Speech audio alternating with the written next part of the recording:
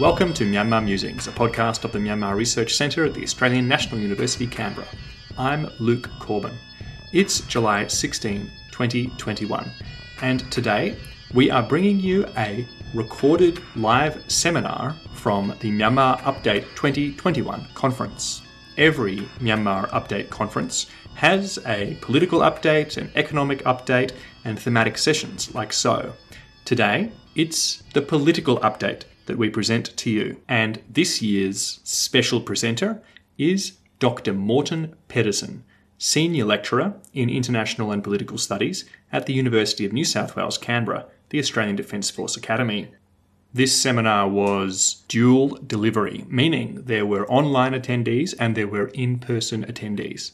After Morten concludes his talk, there's a Q&A session. Some of the questions are read by Dr. Edward Aspinall, who is convening this seminar, and some are delivered by the questioners themselves in front of the podium in the lecture theatre at the university in Canberra. Unfortunately, not all of the questioners could be identified, but most of them are introduced. Without further ado, I hand over to Ed Aspinall.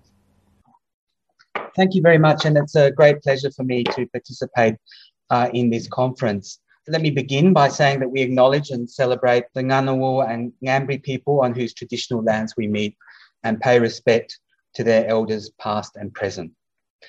It's a great pleasure for me to introduce our political update speaker today, Morten Pedersen, who's a senior lecturer in international and political studies at the University of New South Wales here in Canberra. Morten has a really sterling pedigree of publications on Myanmar politics and international policy towards Myanmar. I'm sure many of you here today or online will very much be aware of his several books and many other writings on this topic. In addition, he has a long history as being a policy advisor, consultant, and analyst of Myanmar politics. He's consistently been a source of incredibly clear, lucid, careful, and wise analysis of Myanmar politics down the years. So it's particularly fitting that he presents the political update in what has been such a critical year, and we look forward to him overcoming the challenge of doing that within just 30 minutes. Thanks, Morten. Thank you, Ed. I have to admit I was a little bit in two minds about accepting this challenge, because obviously my task here today will be to sort of try to make sense of something that has, at a very deep level, affected so many of our friends and colleagues, and of course millions of people that we don't know in Myanmar and beyond. Now, if this conference had been held 6 months ago, then my job would have been to reflect on the track record of the NLD government, including its many failures, at least if you listen to the critics. I would probably have had to try to explain why, despite all of those failures, they still managed to win a landslide election in the elections in November last year. But instead, of course, it'll be all about the coup, and I will just sort of jump directly to that, the coup that took place on the very day that this newly elected parliament was supposed to convene. Now, this wasn't the first coup in Myanmar, obviously. It also wasn't particularly surprising in the region, and in the sense that we have seen a resurgence of military influence on politics in the region in recent years. But it didn't come after a decade of course, democratic reform, growing civil and political freedoms.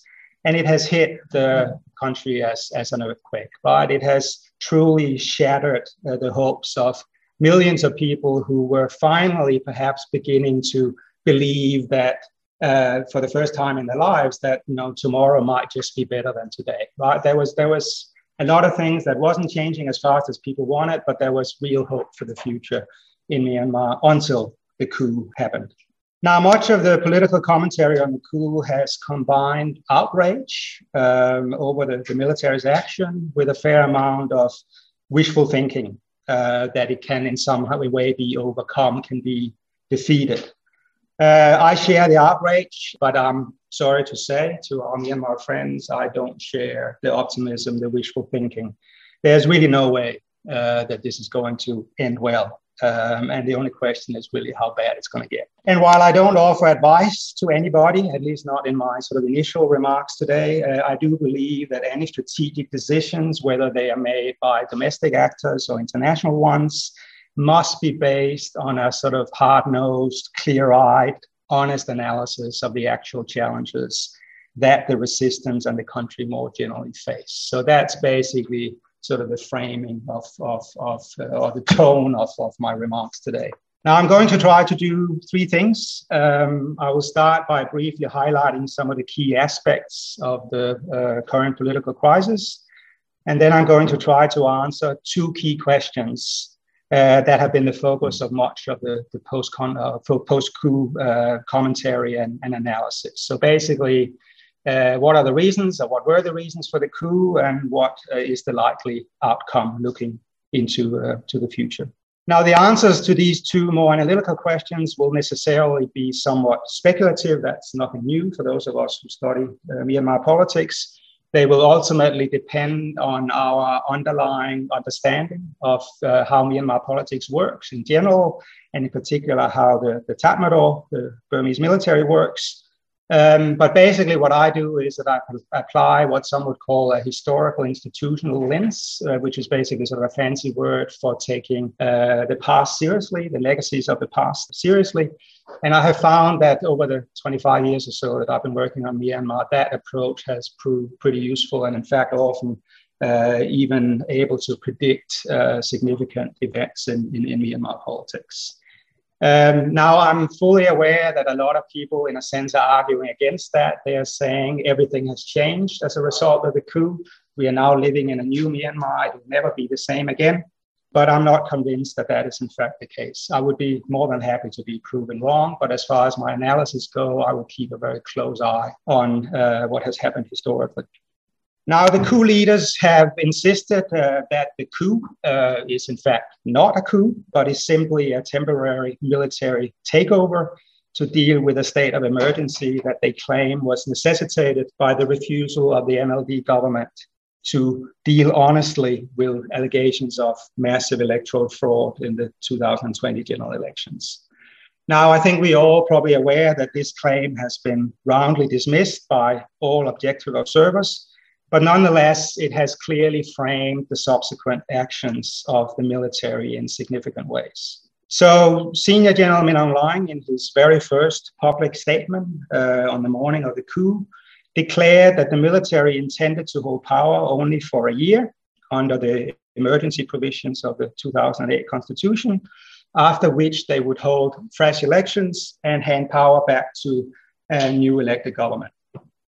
And so far, at least, he does seem to be sticking to that story, right? So although the deadline has been pushed out, I think military spokespersons have been talking about 2 years recently, and the Constitution would actually allow up to, I think, 2.5 years. That is still the official kind of framing of the coup by the military leadership.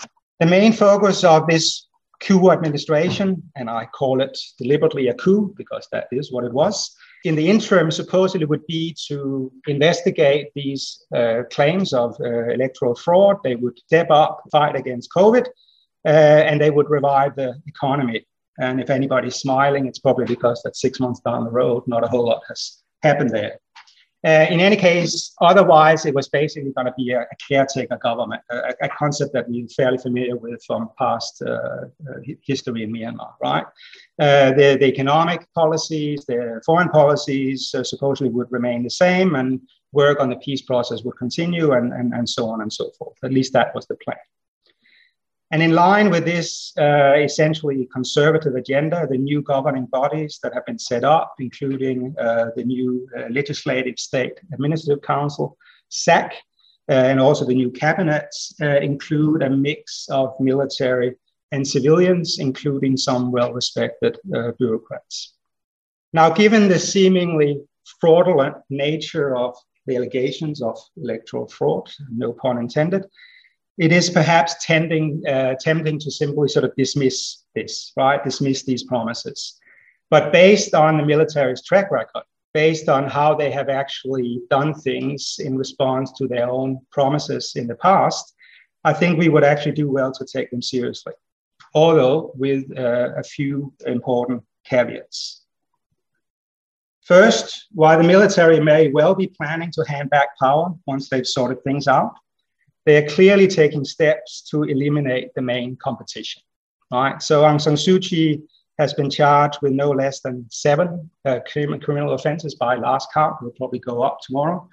And there's also been sort of muted threats that her entire party, the National League for Democracy, might be banned because of its role in these alleged electoral fraud. Secondly, the military is highly unlikely to proceed with actual new elections until they feel that they are in total control of the situation. And this, of course, I'm sure all can understand, is very likely to take a lot longer than 2 years. Last time it took 22 years. Right? Similar promises 22 years later finally happened. But it did happen. Thirdly, while there may well be an intention to maintain in broad terms the existing foreign and economic policies, the new council has wasted no time in passing a raft of new repressive sort of security laws that are fundamentally altering the political space, certainly the level of civil and political freedoms. So clearly, any sort of new version of what came before the coup of Myanmar's sort of so-called disciplined flourishing democracy will be characterized by more discipline and less freedoms than was the case before the coup. Now, that's the military's plan, at least as they have explained it to us. I think we all understand that so far they have struggled to get their way. The coup has been massively rejected by the Myanmar people. And despite months of violent repression, the coup leaders are clearly struggling to consolidate their control of the country. Now, initially, as we've heard, the resistance was, I think, very self-consciously, very deliberately non-violent. It was characterized by peaceful street protests. There was this large civil disobedience campaign, with thousands of people quitting both their government jobs and jobs in the private sector. There were boycotts, consumer boycotts of military products and so on and so forth. Over time, however, the violent military crackdown that followed has seen a growing radicalization of the resistance movement, which is much reduced in numbers, in terms of sort of the numbers of people out in the streets actively taking place, but has shifted or is now increasingly dominated by armed actors with all the implications that have. At the same time, the goals of the resistance have shifted from restoration of the status quo ante to essentially revolutionary demands for abolishment of the 2008 constitution, banishment essentially of the military from politics, and introduction of what they refer to as a genuine federal democracy. There's even been talk about recognizing the Rohingya as citizens of Myanmar, although I suspect that this sentiment is probably less widely shared than the others. Now, the violence of the military has succeeded in forcing most people off the streets, and it does appear to be making some inroads also into the civil disobedience movement, although very slowly. But the armed response, in turn, has mushroomed and now has several key dimensions, including never before seen urban guerrilla warfare in Yangon, in Mandalay. We've got new armed rebellions popping up in rural areas and parts of the country where there hasn't been any before, or at least not for a very long time. And then, of course, we've seen increased activities by some of the long-standing armed ethnic organizations. Hundreds, if not thousands, of formerly peaceful protesters have been trained by especially the KNU and the KIO in their base areas in the mountains. And it looks like they are now infiltrating back into the cities and towns where they've launched a campaign of targeted assassinations, not just of soldiers, but actually of civilian government officials, politicians, alleged informers, etc. Over time, we've seen the emergence of a sort of a formal political leadership of the resistance in the form of a legislative committee made up of actually elected members of parliament, the CRPH, And then this so-called National Unity Government, NUG, which is basically trying to build a united front across these disparate elements of the resistance. They even added or are aiming to set up a military arm, the People's Defense Forces. I think, however, it's important to underline, at least as I see it, that for most intents and purposes, the resistance is still best understood as a grassroots movement, which, while strictly speaking, is certainly not leaderless, has so many different local leaders and different local agendas that it is far from being a monolithic or even sort of in a meaningful sense united force. Now, the impact of all of this has been devastating. So according to, and this is where the slide finally comes into the picture, according to what I consider the most authoritative source, but probably we're looking at very conservative numbers, we have almost 1,000 protesters that have been killed by the security forces. More than 6,000 have been arrested. 250 have been sentenced. About 1,500 have been released, but a lot are still just sitting in jail. We've seen more than 200,000 people displaced across the country, including from the main cities. The resistance, most of these, by the way, are still internally displaced, right? We have seen refugees moving across the borders into India and Thailand in particular, but those numbers are still relatively small. The resistance, in turn, claims to have killed hundreds of soldiers, and probably have, as well as a growing number, as I said, of government officials and alleged collaborators. And there's been several hundred defectors, if not more, from the military and the police, although so far no senior officers, which is sort of significant in terms of the political implications. I'm not sure that we will ever know for sure why the military staged this coup. These decisions, of course, are taken in secret, and they're taken by secretive men and a few women maybe, but mainly men. I don't think many of them have even frankly talked to their close colleagues about why they might be supporting this. They might be sort of spouting the official line, but whatever their private minds are about it, I don't think they share very widely. And I base that particularly on the fact that, many, many years after the first few coups in Myanmar back in 58, 62, and of course in 1988, there's still significant controversy and debate about why those coups took place.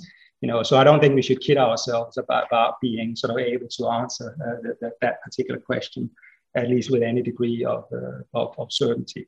It is, however, a question I think we have to address because it is of more than academic interest, right? It matters in terms of our thinking about the future development challenges in Myanmar, as well as the correct or the optimal strategies for how to deal with the coup. As far as I can see, there are at least three broad, sort of plausible explanations of this coup. And I think that's my personal preference is to start with the personal interest of Senior General Min Aung Hlaing.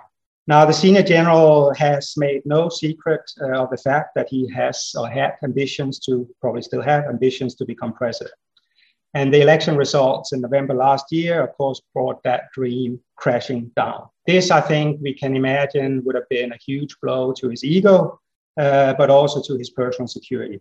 So as commander-in-chief, under normal conditions, he was facing compulsory retirement in July, I think, this year. So actually this month, right? And this would have left him without any formal power or reliable means to protect his interests, including the threat that he faces by being under investigation by the International Criminal Court for his role in the army's mass atrocities against the Rohingya. Now, his predecessor, Senior General Than Shwe, he overcame this sort of perennial dilemma of authoritarian leaders by essentially placing trusted officers in key positions in the military, as well as in the first post-military government, the Thein Sein government that he handed over power to.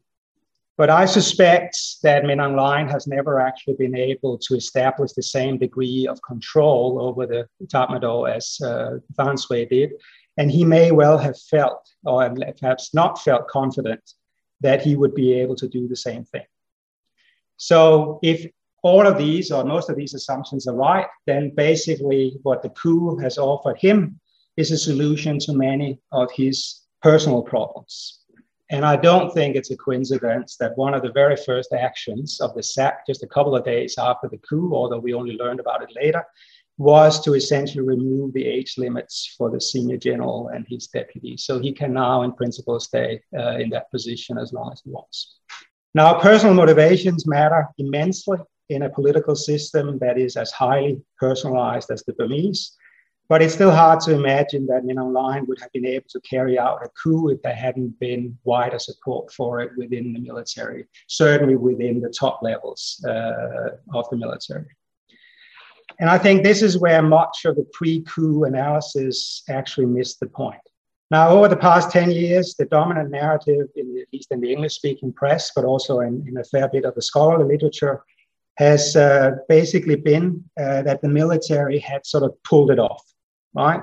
That the transition away from direct military rule actually served their interest quite nicely.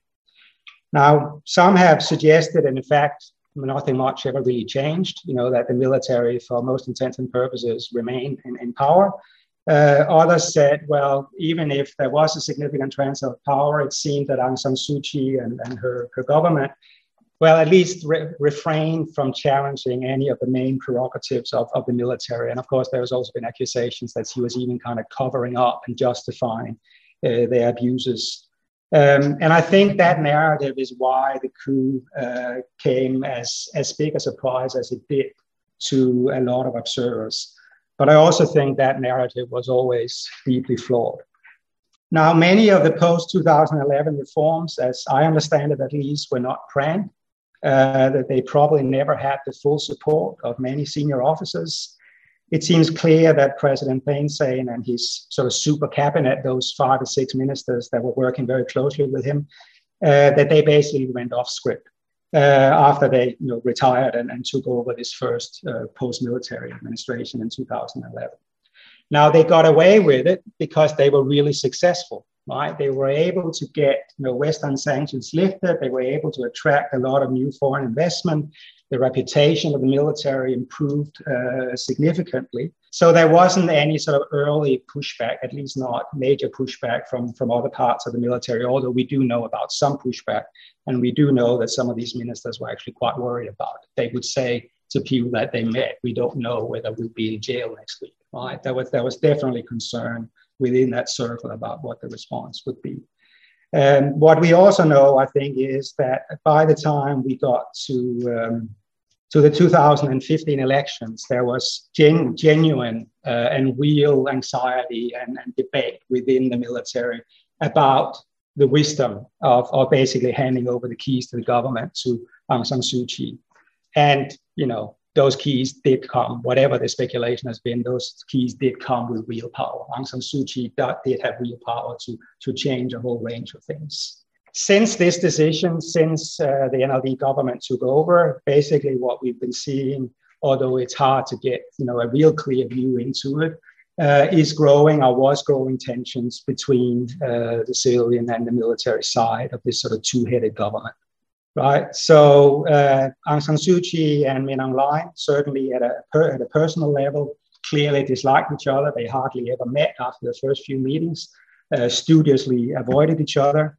But also at the more sort of institutional level, the NLD government may not have openly challenged the military on sort of the big stuff, but they certainly snubbed them on numerous occasions. So the appointment of Aung San Suu Kyi as state councillor, the refusal by her specifically to convene the National Defence and Security Council, the appointment of a civilian national security advisor, the establishment of an independent inquiry into the events in Rakhine State, the transfer of the General Affairs Department to the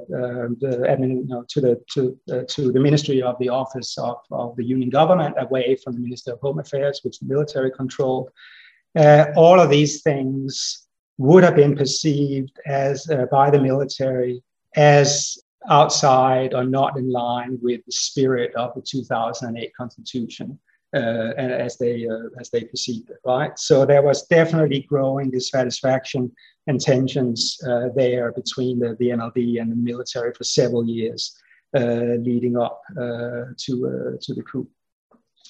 And I suspect, but this is guesswork more than based on real knowledge, that by the time the NLD secured a second landslide victory, there would have been real fear within the military that they might use that as sort of a way of doing essentially an end run around the Constitution, and perhaps we're planning to challenge the military's interest in even more fundamental ways. But we haven't, as yet, at least as far as I know, not a lot of information have come out about those discussions. Now, it's possible that the 2020 election results effectively sealed the fate of Myanmar's embryonic democracy. But it's also possible that Aung San Suu Kyi and the NLD made one sort of final and fatal mistake in purely dismissing the military's allegations of electoral fraud. Just because to objective observers, there was no indication of actually, at least not significant fraud that would have sort of changed the election result. That doesn't mean that the military didn't think that there was. And there were lots of complaints even before the elections coming out from sort of military circles about the voters list, about the cancellation of the elections in certain areas, about the supposed abuse by the NLD government of government resources for electoral purposes, including COVID payments. Now, we can all smile a bit about that because that's, of course, exactly the sort of the way that the military and the USDP have done things in the past. But nonetheless, they were clearly upset about this heading into the elections. And whatever they may or may not have thought about the election results, I think we can be pretty certain that they would have been insulted by the flat-out refusal by the NLD and the Union Election Commission to take any of their complaints seriously. Now, there was a clear sense in the month, especially of January leading up to the coup, that more and more people within the military were really getting quite angry about this. So I'm running out of time despite my best planning, but let me see what I can get through before I have to finish. Now, for Min Aung Hlaing, this dismissal would not only have been a personal kind of affront offense, but a threat to his image of authority. And I think we all understand how important that image of authority would be to a military leader, right? I'm not saying for sure that if the NLD had done things differently, there wouldn't have been a coup, but there has been plausible speculation that there might still have been ways to avoid it. Of course, we don't know yet, at least I don't know, exactly what kind of demands that the military were making in those final discussions before the coup actually happened. Now, I think any number of things from among these sort of three general types of explanations might have been part of it, right? The coup didn't happen. Now, every individual didn't sort of justify the coup to him or herself for the same reasons, right? So it could be a mix of things, but I think at least what we got up there is a good place to start. My next big question, which I'll have to answer more briefly than I had planned, is this idea about, or some thinking about what the likely outcome of the coup is. Now, some analysts are convinced that the revolution will succeed. They argue that the resistance to the coup has brought the country together in a way that it's never been before, and that this groundswell that we are seeing of opposition is basically wearing down the military. And eventually will lead to its collapse. Now, some have suggested that there is dissatisfaction among sort of the silent backers of the military, and that work is underway to get rid of Min Aung Hlaing and get a new commander-in-chief in who might sort of walk back the coup. Others have suggested that we are likely to see such massive defections from the military that it will eventually collapse. But the bottom line is that there's a fair bit of analysis out there that is essentially optimistic, right? People who think that, okay, things are really, really bad now, but we can win this. And of course, many people within the resistance believe the same thing. Now, another common but much more pessimistic view is that no one will win this battle, right? That the country is descending into an all-out and protracted civil war that will essentially rip it apart. And this notion of a failed state at the heart of Asia has been a central sort of theme here, along with the parallels drawn to what happened in Syria about 10 years ago and basically up until now. Now, there's one thing that both sides of this argument seem to agree on, and that is that there's no going back, that the military won't be able to reestablish control of the country or reinstate any kind of sort of revised power sharing arrangement under the 2008 Constitution. I'm not so sure about that. And I have in my paper listed a number of reasons why I'm not so sure about that, which I will leave out now, but maybe we can get into some of it in the question and answers. I do want to just make sure, if I can have a few more minutes, I don't want to end on a too pessimistic note, right? So is there any hope in all of this? Even if you don't believe that the resistance can win, is there any hope left? I think there might be. And I might be guilty now of the same kind of wishful thinking that I sort of started out saying that we should start to, try to get away from. But nonetheless, let me just end on a couple of more positive notes. First of all, I think we need to remember that although right now, in the midst of the carnage, the brutality, it looks like we're dealing with a military that is sort of uniformly violent, right? Unrepentant.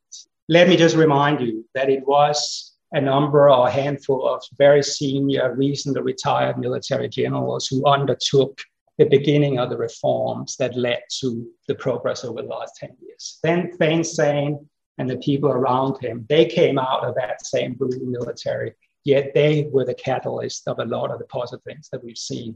Some people even argue that in some respects they did better than the MRB, although I think in other ways they probably didn't.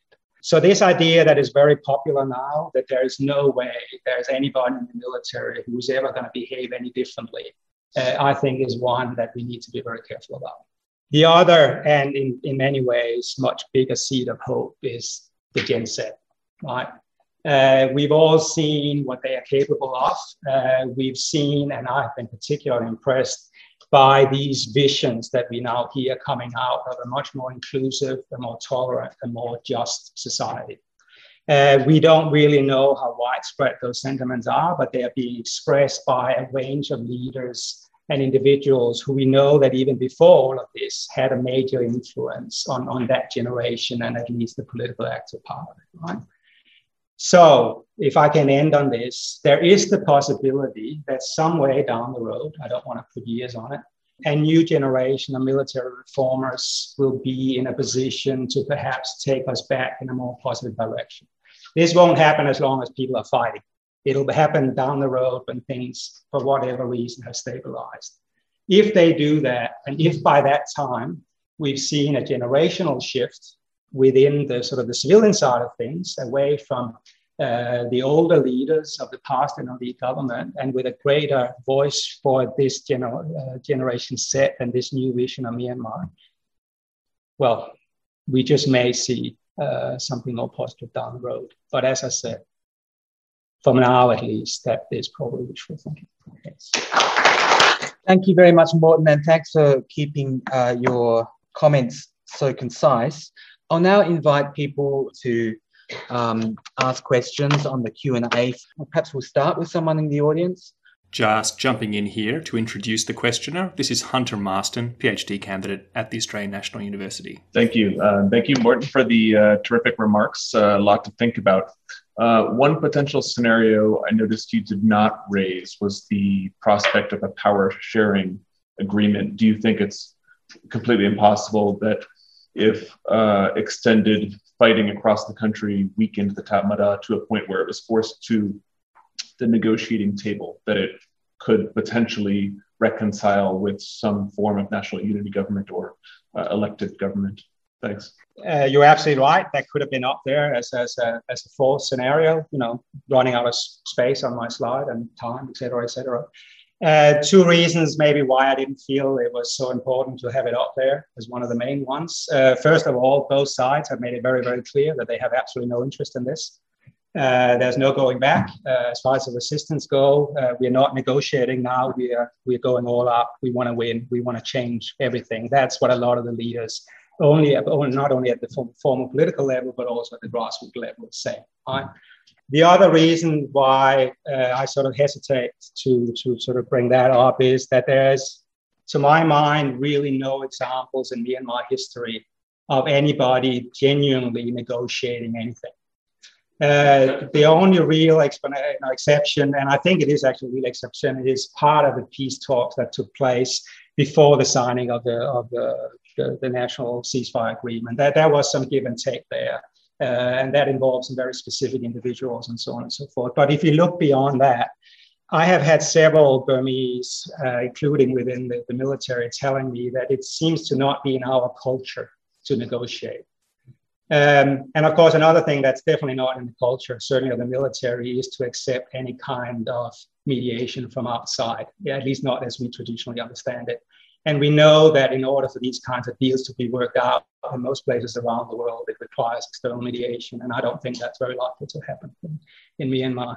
Power sharing may emerge, but not as a result of negotiations and give and take. It's going to be sort of a decision made, I think, by the military to go back down that road, and then a position that is willing by then to accept it, as happened last time. Right? But that took 20 years.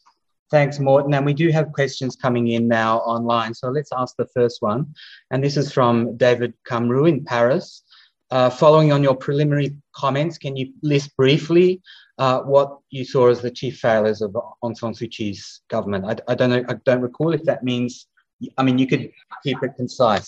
Look, there were a lot of different people who were upset about a lot of different things about the NLD administration. Now, obviously, given the election results, and we kind of knew this beforehand, these were leaders of different groups, right? Civil society, business, ethnic minorities. When it came down to the ordinary people of Myanmar, clearly they didn't feel the same way, or at least they didn't feel that they have a better choice. I think if you kind of look for a common thread in the criticism that I've heard or read about, it came down to the centralizing and even authoritarian tendencies of that government. Right? There were a lot of people who, when Aung San Suu Kyi came in, they were ready to go. They were going to work together with her and her government, and together they were going to achieve big things. They were basically all told to go away. Right? They centralized everything. And as a result of that, they failed, for example, on the peace process, at least for a long time. It wasn't looking very good with the economy. So any of those sort of big things. And here is Nicola Williams, PhD candidate at ANU. Thanks, Morten. One of your scenarios focused on state collapse. And this is something I sort of talked a little bit about yesterday in terms of state functional failure that's always been persistent, and institutional collapse that's never resulted in actual state collapse. What variables do you see at play here to lead to that rare and quite disastrous scenario of full state collapse? I guess the fundamental idea behind this, I guess you should start by saying, we are talking comparatively, right? Because as a lot of people have said, hasn't the Myanmar state always already collapsed? Or was it ever never really a state in any meaningful sense? And what's any different now, right? I think those pessimistic kind of warnings out there have imagined something worse than that, right? And so, as I understand it, basically what they are saying is that given what we've seen in terms of resistance to the military, the military will not be able to, in a sense, ever, or at least for the foreseeable future, establish control even of the central parts of the country, right? We all know that the periphery has been collapsed in that sense, since independence, right? But I think what they are suggesting is that it will be a similar kind of predicament will affect, the main cities, and because of that, the military really won't be able to have any kind of sort of meaningful government in any way, right? And obviously, in many ways, that is kind of a description of what we are seeing right now, right? So the question is it going to continue to be like that? Or is it, as I kind of suggested, that I suspect that while it may take some time, eventually the military will be able to reestablish more control than that. And why do I say that? Well, history tells us that that's what happens every time. They've been out in the corners of the boxing ring a number of times historically. They've always managed to claw their way back and establish control. And I'm not convinced, despite mobile phones, generation sets, social media, all of that, I'm not convinced that part has changed fundamentally. Thanks, Morten. Let's go to the next question online from an anonymous attendee. And this is basically the question about where the military reformers are now. I don't know if there's a note of skepticism underlying this question, but the question basically is why are they remaining silent when the leadership is, sort of running riot, I suppose. Well, I mean, first of all, I can't put names on it. Actually, in the past, 10 years ago, before the reformers came through, we already had an idea about this.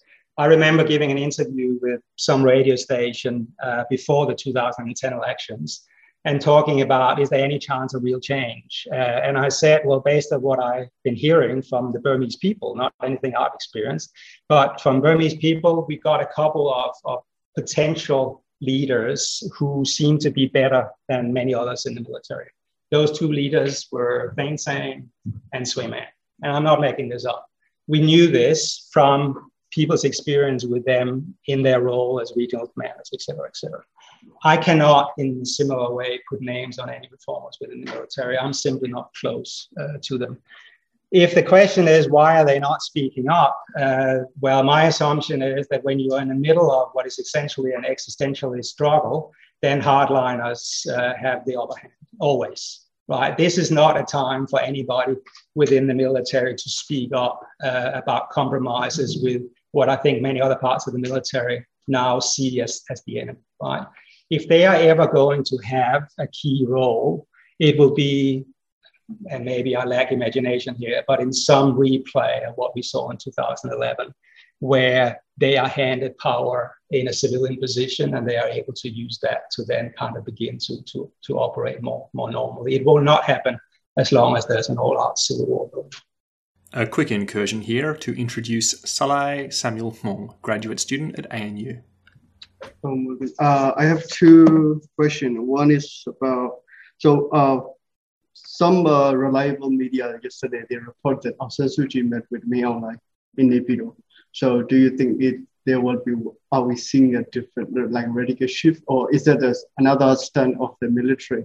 That is one question. And another one is that how does the COVID play in this scenario? Or because we have an outbreak now in the country, and some people said that the military is weaponizing the COVID to oppress the protester, but some people also said that because of the mismanagement, like shutting down the oxygen plant, that also create discontent amongst its supporter and its also ground troops.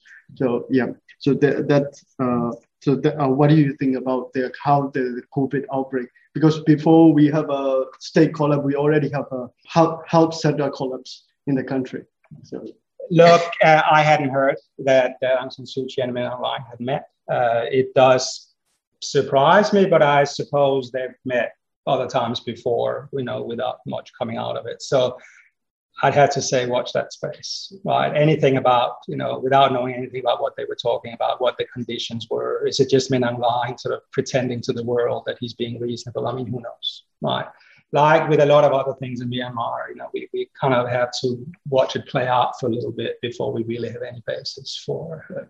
If it means that half of what I've said up here is wrong, I'm more than happy to swallow that and take progress sooner than I just predicted. Right?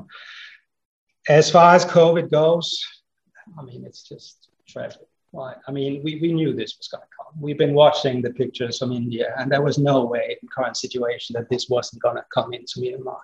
And potentially hit it even harder. I mean, I know you were speculating that it might make people even more angry. I mean, who knows down the road? But I think in the short term, it's going to be the opposite, right? People are going to be preoccupied with grief, with surviving, with surviving also economically, right? Because presumably things will not be shut down again and so forth. So I suspect it might actually take a little bit of the fuel out of the resistance.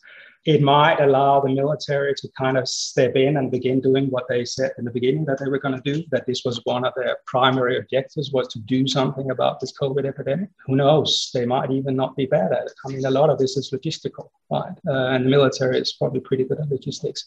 But again, it's speculation. I certainly don't think, I mean, what government has managed to get this third or fourth or whatever wave it is under control? What are the chances that the military, even if they do a bit more, will be able to do so? I think we're just going to look at more misery, right? And it's going to be a long time before they get that under control. Thank you. Let's go to the next online question, which is, Morten, do you think that the activists have misdiagnosed what's going on with the coup, thinking that this is a return to complete military authoritarianism, I suppose, rather than some of the more sort of hybrid options of the past. And are those options really so bad compared to what we know about the failings of the NLD? Okay, that's a dangerous question, right? Because depending on my answer, I could make a lot of people very angry. Look, I actually want to, and I genuinely want to express some solidarity here, right? I do not believe that I'm in a position to look at the decisions that these individual activists or even the collective have made and say you are wrong, right? I mean, they are out there in the streets, they are being killed, but they see people get shot right next to them. They see that the protesters are being driven off the street. I mean, how can they not turn more radical? I mean, how can they not at least turn to arms? Maybe if I can be a little bit critical, it's more about this new agenda, this idea that nothing else would be acceptable but something totally different, something we've never had in Myanmar, the military out of politics. Now, if that's just sort of the first play in a extracted, sort of conversation and negotiation, you'll find that's what people do before they go into bargaining. I suspect that it's not, but I think if they don't change their mind about that and their strategy around that, I think they will miss, if any opportunities were to occur, for at least taking a step back from the total collapse. Good morning. Thanks for the presentation. When you cited reasons for the coup and Min Aung Hlaing, in particular retirement age, to what extent, if any, do you think that these international accountability mechanisms, the ICC, the ICJ, sort of played any role at all? I mean, around the time it seemed that that there were certain comments made that people hadn't followed the chain of command. This was a few bad apples by Min Aung Hlaing and his clique. Was there always a concern that he could be hung out to dry? And the second question is on sort of, this new agenda. And part of it is, against the military, and they shouldn't have a role in politics, but part of it is also against the NLD and the old status quo. So how do you see these different parts of the opposition sort of with sort of these very divergent views sort of figuring it out or coming together or not? Look, I don't know anything about how, at a personal level, Min Aung Hlaing has responded to, the threat of being, possibly someday prosecuted in The Hague. What I can say is that one of the sort of arguments about international policy that we've heard is that, the coup happened because we did not respond to the genocide, that we did not pursue accountability. That does not make any sense to me. First of all, because we actually did pursue accountability, we being sort of the international community, right? There was actually some pretty serious efforts to, not successful, that's a long-term process, but certainly efforts to establish accountability. And if that in any way impacted the coup, it would have had to be the other way around. That once you're on an investigation by the International Criminal Court, like every other leader in the world who's been in this position, that the only way you can be absolutely safe is to stay in power. The moment you lose power, that's when you're vulnerable, because then you might be sold out. I mean, Aung San Suu Kyi has given no indication that she was planning to do this. But if you were Min Aung Hlaing, would you be comfortable, would you be confident that she never would, or for that matter, that a new commander-in-chief wouldn't do it? Because he sees a chance to restore the military's reputation. I understand all the arguments about justice. I understand all the demands for accountability, but politically, pragmatically, in a situation where the people you pursue are still in power, it is almost guaranteed to have detrimental effects for the prospects of change. We got two different generations. I mean, I suppose in some sense, no, it's not quite a moot question. I mean, if Suu Kyi is out of the game, and let's not go down that road and think too much in specifics. But if she's not coming back, then I think there will be a significant opening for the younger generation to exert more influence over where the country is going.